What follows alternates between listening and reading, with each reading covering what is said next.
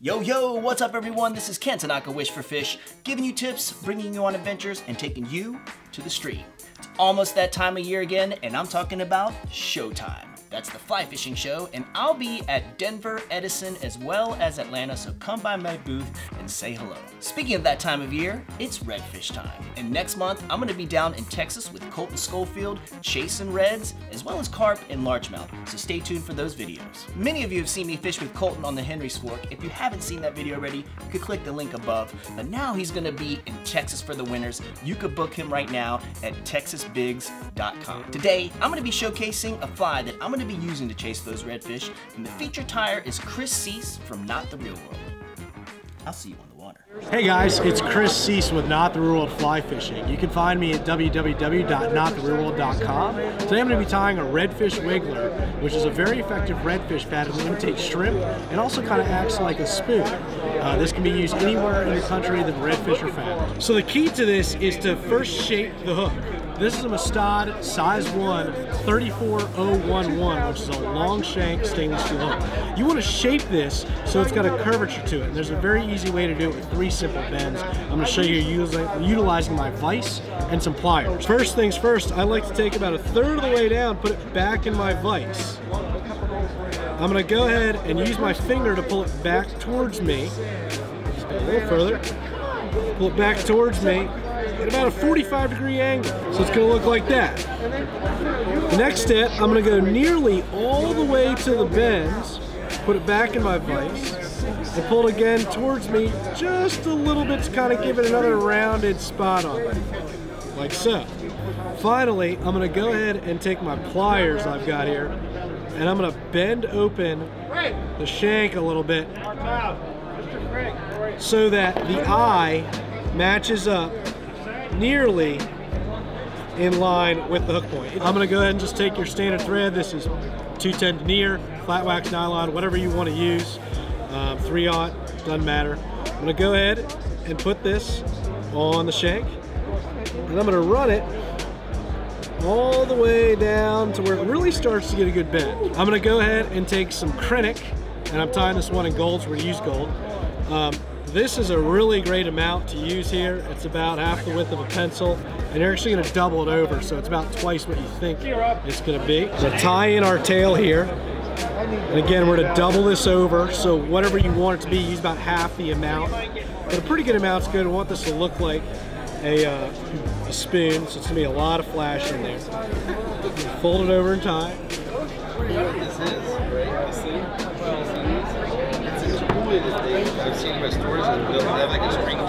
And then what our next step is going to be is to go ahead and take Palmer chenille and polar chenille, UV polar chenille. The Palmer chenille is in tan, the polar chenille is in gold, and we're going to marry them together to create our collar. We'll go ahead and tie them in on top of the shank, wrap it down. Got a little bit of excess there that I'm going to trim off. I'm going to go ahead and flip it over because I want to install some eyes that I made from mono. I took 40-pound monofilament. What I did was burn the ends, and then I coated it in UV, as well as then blackened it with a marker, then coated it UV again. Make some really realistic eyes. There's a V there that you can see. What I want this V to do is to display outside of the hook point to create a little bit of a help in keeping weeds off of this hook point. So you want to set that V of these eyes onto the shank, and then go ahead and X cross this on. It's going to be just about at the point on the shank when you go straight down. What I'll also do is take some crazy brushable super glue, brush that in to lock them up. Flip this fly back over. If you're using a full rotational vise, of course you just spin it. We're going to go ahead and take this material, and we're going to take these 2 different chenilles, and we're going to go ahead and just spin them together using your fingers. You kind of want to stroke the fibers down every couple spins, make sure you're getting it out, just like that. You can also take a dubbing brush, kind of brush it out. I'm using a 12 gauge shotgun cleaner, which is a great tool to use for dubbing. And then we're going to go ahead and wrap around the eyes.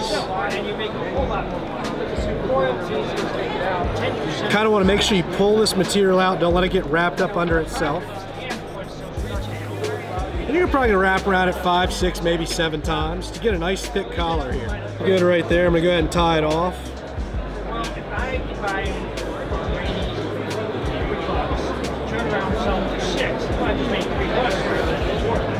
Then we're going to clip off our excess. Go ahead and tie down that little tag end. And then I'm going to take this brush again and kind of brush this out. Make sure I get all these fibers out.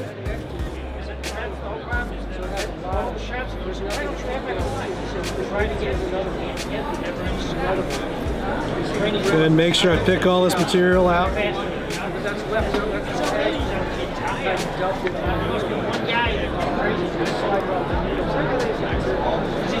Go ahead and flip back over. There's a lot of flipping in this fly, unfortunately. Go ahead and just wrap back on this collar just a little bit further to whatever you're comfortable with. I kind of like to go almost to the eyes, maybe an 1/8 of an inch off of them. Next, you're going to go ahead and take some 40-pound mono. 30 will work, 50 will also work, depending on how wide you want the fly. Cut a couple inches off a spool that you might have. That's long. You go ahead and you're going to create a little loop like this and pinch it, kink it. What you are trying to do here is to tie this in on the sides of the shank to create a wider profile on this fly from the bottom side or the top side looking down or up. So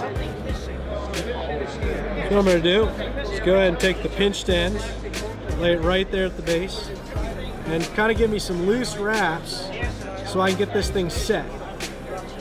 Just going to go loose wraps, kind of work down the shank here.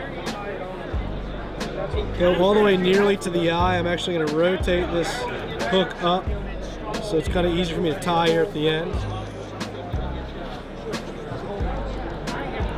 I'm going to make sure you get it set right so it's flat, and then you can wrap down tight. You're just making this a little bit wider of a body.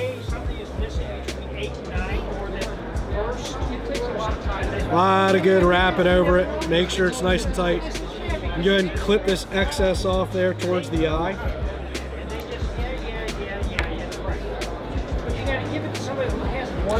You go back up towards the collar area that you started at. What we're going to do next is take some lead. I'm using .03. Get a couple inches. If you want to make this thing sink a lot, you can use more, obviously, or make it sink less. But I want at least a couple inches. And what we're going to do is put it right there at the top of this bend, of this quote-unquote rainbow on this hook that we've created here.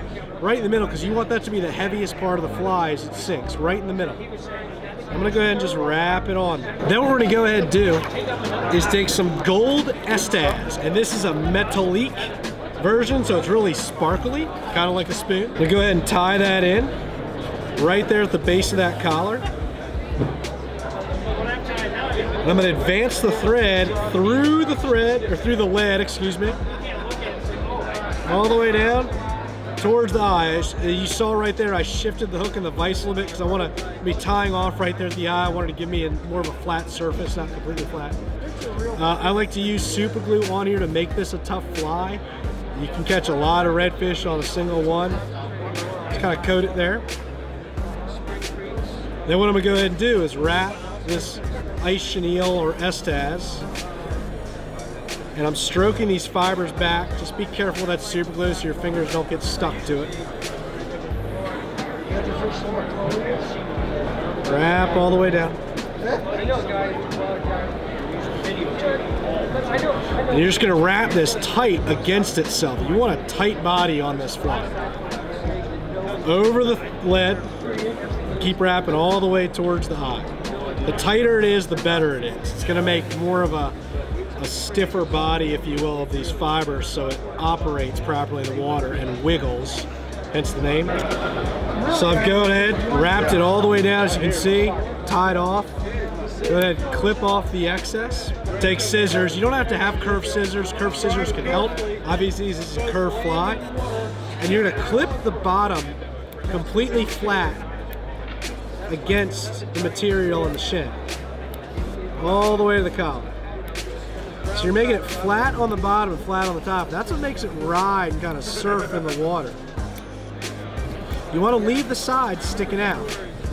That keeps the body nice and wide.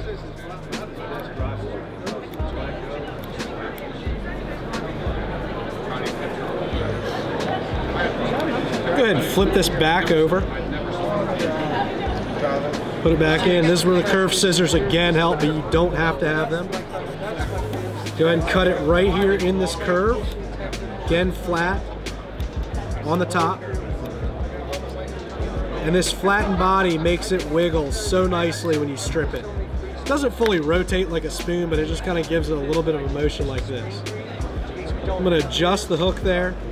Make sure I got my thread set where I want. I'm going to go ahead back to some of my 40-pound mono here. Going to clip off 2 inches of it, 1.5 inches. I'm going to take it, and I'm going to use my pliers, flat part of my pliers, to flatten it on this end there. I don't know if you can see that with the camera, but I flattened it. Makes it a lot easier to tie in on this fly, the weed guard. I'm going to tie that end right in. I'll make sure it's sticking up properly.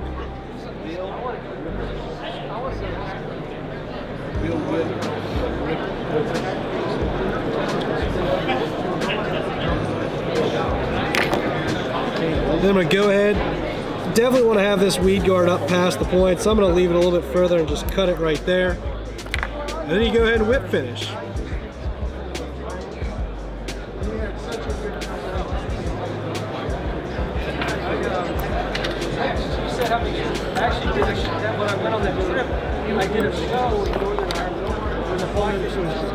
Okay, so one final step you can also do is to trim the tail length to whatever you like. I've got it about as twice the length of the body on there.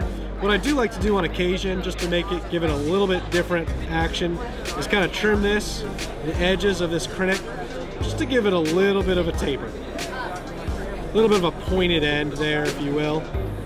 Doesn't have to be a lot. You don't have to if you want. It's just kind of a personal preference of mine. Gives it a little bit more of a lifelike look in the water with that tapered edge. That right there, ladies and gentlemen, is a completed redfish wig. There we go. What's up, everyone? Thank you very much for watching. Please do go check out our website at wishforfish.com to keep up to date with what's going on with Wish for Fish, as well as get some killer discounts, and check out the Wish for Fish store for some sweet merchandise. If you're on Facebook or Instagram or other forms of social media, give us a follow at Wish for Fish. Most importantly, if you haven't subscribed already, please do, because we're constantly updating new footage all the time, so you can do so by clicking this right here. And if you're interested in seeing more, check out some of our other videos from this season's playlist. Thanks a lot, everyone, and I'll see you guys in the water.